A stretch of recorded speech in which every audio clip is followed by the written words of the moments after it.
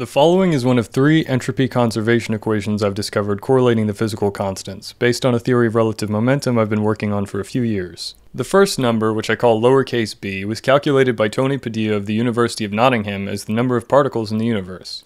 Found to be 3.28 E80 based on the total density of the universe, the fraction of baryons, the volume of the universe, the mass of one baryon, and the ratio from baryons to electrons. There's a great number file video on this linked below. The second and third constants are of course easily recognized as the gravitational constant and the speed of light. The relative entropy function requires some explaining.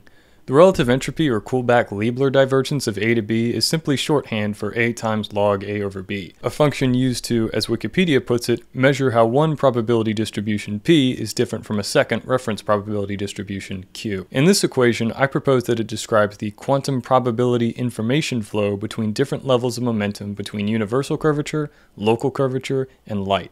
There's a flow from the complexity of universal curvature, that being B, to the complexity of local curvature, that being G, and it's balanced by the flow from light, being C, to local curvature, G, again.